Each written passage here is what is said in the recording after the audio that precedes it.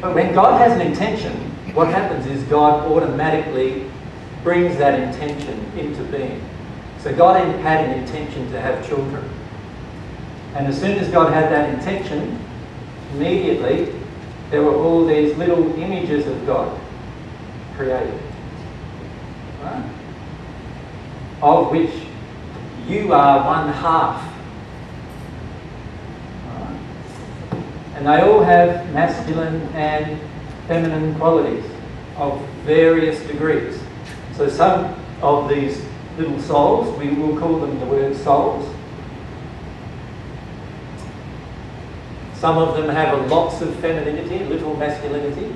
Others have lots of masculinity and little femininity. And they actually split in two when they come to Earth. So what actually happens is, at this condition or at this level, there's a few things that they are not aware of. For example, let's look at what these souls are aware of in this condition after they were just first created, before they've ever experienced anything. Well, the first thing is that they have some instinct.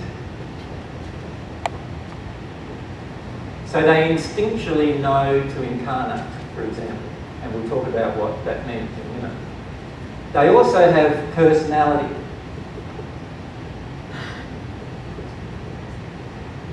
And this is why, like, some people, after they've come onto the earth, some of them seem to be really good at music, other ones seem to be really lousy at it, some seem to be good at art, others terrible at art, and so forth. All of these kind of things are all a part of the personality. And God created the personality. And just like everything that God created, there is a huge variety. So it goes from one spectrum, if you like, hardly knowing anything about art at all, right the way to the other spectrum of being 5 years old and be able to do some wondrous paintings, for example, with regard to just that quality of artist, the artist quality. Every personality has all of these unique attributes. You are completely unique. There's a few things, and this is where the challenge begins. There's a few things the soul does not have. And the first one I'm going to say is really going to challenge you. At this stage, the soul does not have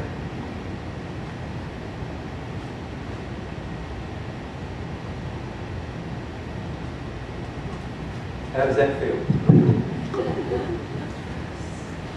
I'll explain why. When the soul is in this state, it has never yet learned to, it hasn't experienced anything. Does that make sense?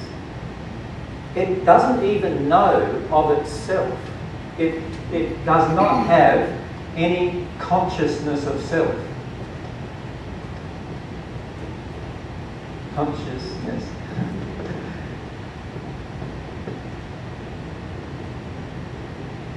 In other words, it's not yet aware of who itself is. Does that make sense?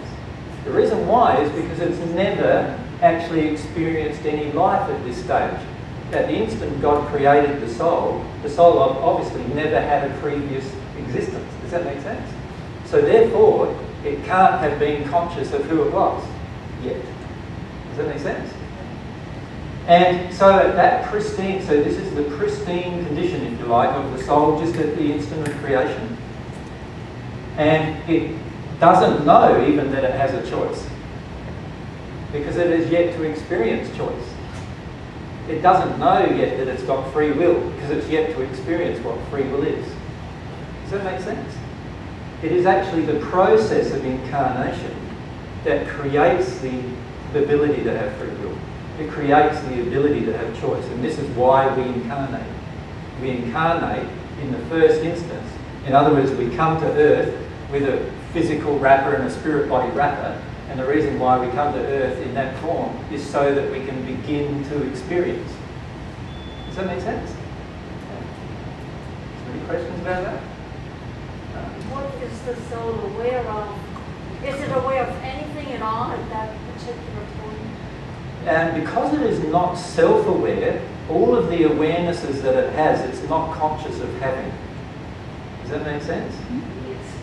It's only once the soul incarnates that it becomes self-aware, And I call that process individualization. In other words, that it now becomes self-aware, aware of itself.